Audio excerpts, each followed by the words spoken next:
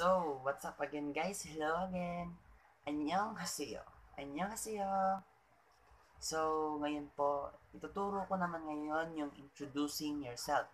So, kung mag introduce ka ng self mo sa iba, sa Koreans, ano, I'm not sure kung ito lang po yung mag-iisang pattern natin sa pagpapakilala. Ayun po. So, kung matatanong nyo po na kung saan ako kumukuha nito, means kasi po, ako po, ano, as a K-pop fan, gusto ko po matuto ng mga Korean words and, Korean words.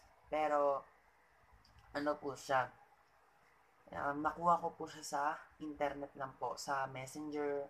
May isa po kaming GC doon, tapos may tinuturing po kami na teacher. Pero po, kasing edad lang po namin siya, mas matanda po sa amin na 3 to 5 year. So, credits po sa nagturo sa akin. So, yung itinuro niya po, i-apply ko lang po sa inyo. So, yun po. Minsan po, pag nauubusan po ako ng tinuturo, ina-apply ko po siya sa internet. Parang browse the internet. English pa more. So, yun po. Ang topic nga po natin, introducing ourselves, o sa Tagalog, papapakilala ng ating sarili. So, meron po tayong 4 na steps dyan. So, una po ay, isasabihin niyo yung pangalan niyo. In English is, my name is. So, ang sasabihin, as me, sasabihin ko po, ito po, my name is Nay Ilumyun.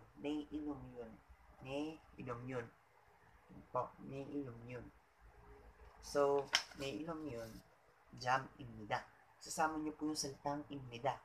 jam입니다. So, kung nyari, Angel입니다. So, number 2, step 2 is, I am blank years old. So, kung ilang taon ka na po, yep, in Korean word is, nanun blank salida.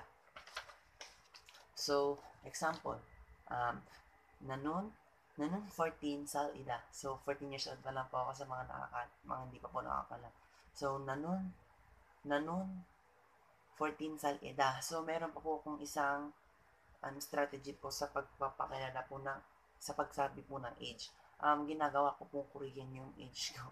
Yung number, para po mas magandang pakinggan. Pero kung ang tama po yata ay yung talagang 14, ganun po. So, ang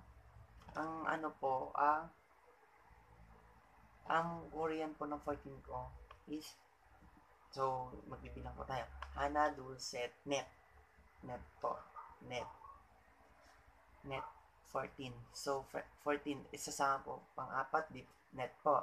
Tapos, pang-10 plus, isama po natin, yol net. Yun po, yol net. Nanun, yol net, salida. Diba? Mas maganda pang pakinggan. So, next po. So, obviously, nakatira naman po tayo sa Pilipinas. I live in Philippines. So, nanun, Philippine, sanda. So, wait na, papapakasay. Nanun, Philippine, sanda. Saba po. Nanun, Philippine, sanda. Yan po. And the last step to introducing yourself is your birthday. My birthday is on, so in Korea, mahaba po siya. Nangseng il ikyojo is yo. Nangseng il ikyojo. So, nalilito pa rin po ako dahil po nasa ang haba niya po. Nangseng il ikyojo. So, yun po. Nangseng il ikyojo. Siyo. Yun po. So, as me, papakita ko na rin po sa inyo yung months. Korean ang months para po masabi niyo po yung birthday niyo. Kasi hindi niyo na po kahit wag niyo na pong sabihin yung day ng birthday niyo. Month na lang po. So, ito po. January is Ilwul. February is Wol. March is Hengjin. Hengjin. So, H po yan.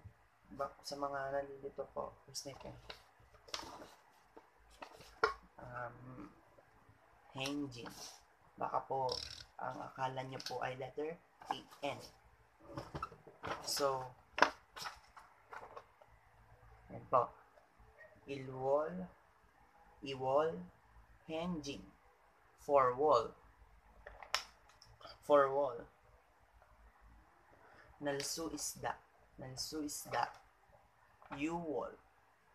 Chiwol. Palwol. Guwol. Sibwol. Sibilwol. 12 wol. Yun po. So, yung April and December po, hindi ko po matukoy kung bakit po 4 wol and 12 wol ang tinawag po sa Korea. So, I'm not sure po kung tama po yun, dalawang yun. So, as me, example po, my birthday is on Nengseng in Ikyojosi Nengseng, isa pa. Nengseng in Ikyojosi yo Iwol. Ikyojosi yo Iwol. So, yun po. My birthday is on, pag tinugtungan nyo po, my birthday is on February. Yun po ang birthday ko. So, nasabi ko na po ang 4 na steps para po sa introducing yourself.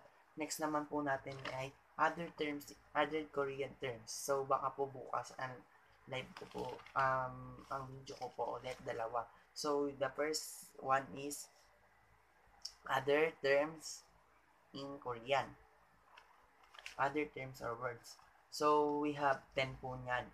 Tapos po, next po is how to write your names in Korean. Yun, malapit. Last na po yung how to write your name in Korean. So, Jalga!